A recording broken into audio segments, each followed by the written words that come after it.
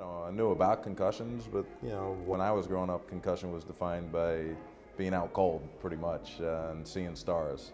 Not like it is today. Did you know or think that you had had concussions?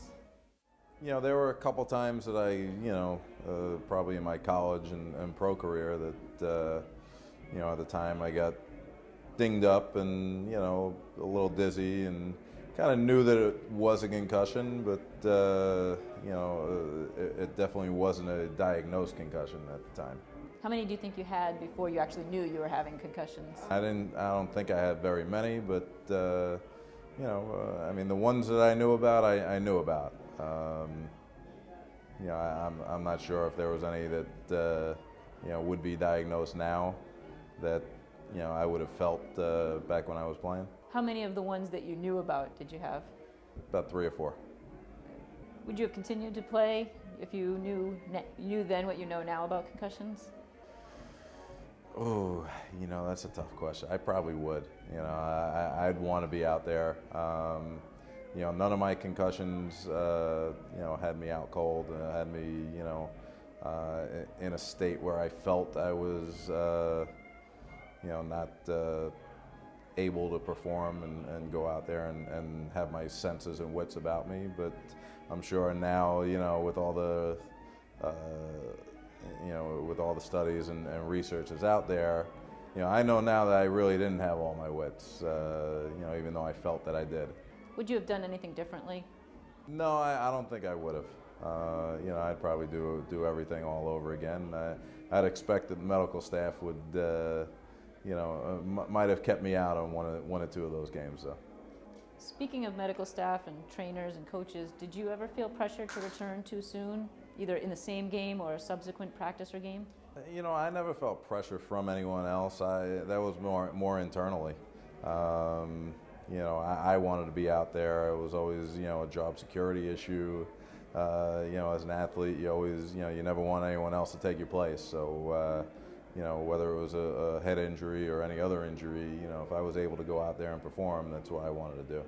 I've had, over my career, I played about 10 years and had a number of concussions looking back, and then a couple very serious ones. Was hospitalized once, and then post-career had an episode of blackout episode and was hospitalized for a few days, and the doctors didn't know what was happening, and then real severe vertigo and vomiting all over, and some seizure activity and things like that, which was quite concerning, and to not only me but to the doctors, because they didn't know what was going on. So the answer pretty much just came back. The only thing they can relate it to is my activity from playing football and the multiple concussions that I received. Did you ever feel pressure to return to a game, either when you had a concussion or too soon to practice? Oh yeah, yeah. I mean, the sport of football especially is one of those sports that you're expected to go. It's not a question, As a player, you pride yourself on being there. That's part of it, that toughness side of it. That was instilled in you as a kid, that you got to push it, that you got to go. You got to be there for your team and your teammates. So that overrode a lot of, decisions that would make more sense to not play, because you had to be there for your guys and your team. How are you feeling these days? Do you still feel the effects of the concussions?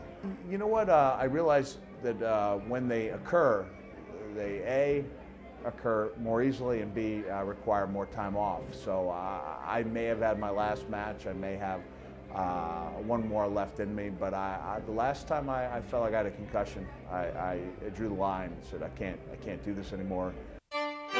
This excerpt is brought to you by the Massachusetts School of Law, the leader of reform in legal education and a leader in multimedia education for the public.